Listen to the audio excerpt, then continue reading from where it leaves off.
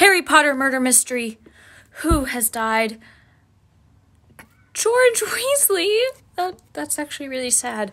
Now, the detective on this case is Moaning Myrtle.